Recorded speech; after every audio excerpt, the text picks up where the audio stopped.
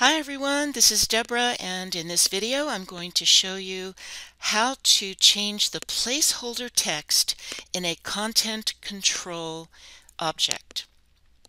Okay, on my screen I have a blank Word document with just a table, a one-cell table here, and I've placed my flashing insertion point inside the table.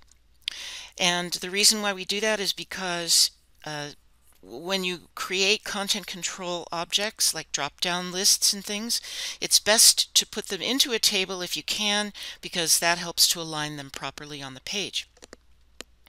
Okay, so what I need are certain tools that I don't have on my ribbon right now. I'm looking at the Home tab, and the tools that I need are on the Developer tab. The Developer tab is placed here. I'm going to click on it, and you'll see the controls that we need are right in here. Now, typically you won't see the Developer tab when you're working with Word until you bring it into the ribbon yourself. It's not a default setting.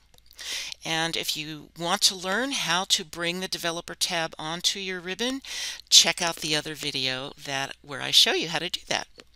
Okay, in this video the Developer tab is already here, and the content control that I want to put into this particular cell is a text box.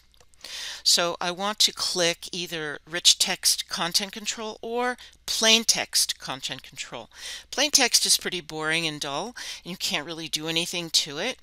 But this one, the Rich Text, is much better. It looks better. It's easier to read. So I'm going to choose that one. Okay. And so it automatically brought in the whole finished thing. The whole text box is here, and the placeholder text is automatically placed in here as well. This is the placeholder text. It says click or tap here to enter text. That's the default wording that Word puts into it. But when you want to change the wording of the placeholder text, what you have to do is first of all, make sure that it's highlighted. So if I click away, if I do something else outside the table for a while and I want to come back and do it later, I can just place my mouse anywhere on top of this text here and click once, and it will select the whole thing. Then I want to come up into the controls group, and I want to choose Design Mode. When I click Design Mode, it displays the two tabs on either end of the content control object, and it highlights the placeholder text. That's what this is. It's placeholder text. And you can change the placeholder text just by simply typing on it.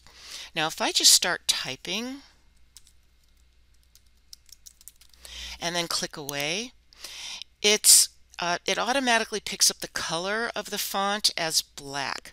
Now if I get out of design mode, it stays black, and that might throw some people off. If you were someone filling out a form online and you saw this, the way it is with black font, you might wonder, gee, am I supposed to click on that? It looks like it's already filled in. What do I do? So what we highly recommend is that you don't use black text. Instead, make it the placeholder color, which is a light gray color.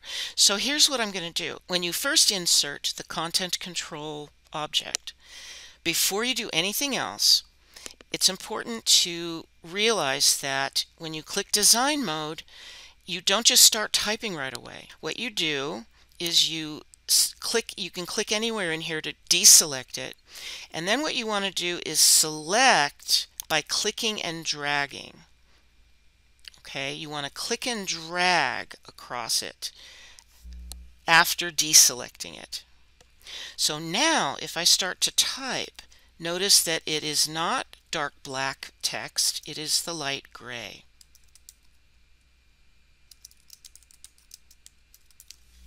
So if this is what I want people to see, I want it to be this grayish color, which indicates kind of a direction or a label.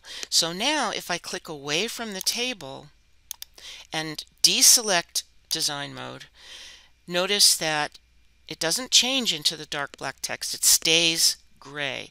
And that is how you want your placeholder text to look.